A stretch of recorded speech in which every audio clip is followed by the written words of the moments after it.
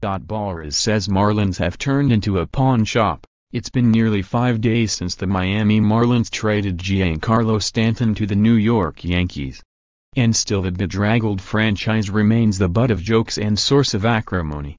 Super agent Scott Boras became the latest to jump the Marlins, using his annual winter meetings press session to liken the Marlins to a pawn shop.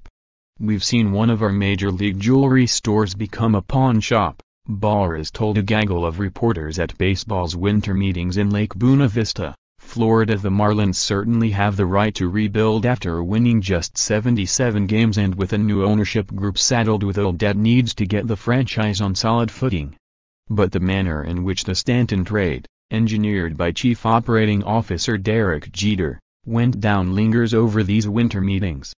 Derek may be the first to admit, "Hey, I would do some things maybe a little differently. I don't know that.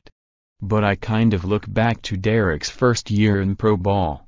He makes 58 errors, 50-something errors at shortstop, and we know what happened after that." Derek may be the first to admit, "Hey, I would do some things maybe a little differently," manager Don Mattingly said of Jeter during his media session Wednesday. "I don't know that. But I kind of look back to Derek's first year in pro ball. He makes 58 errors, 50-something errors at shortstop, and we know what happened after that.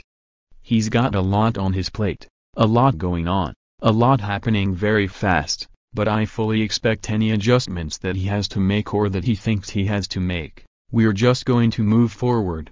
I have to make adjustments as manager. GM, Mike Hill has to make adjustments.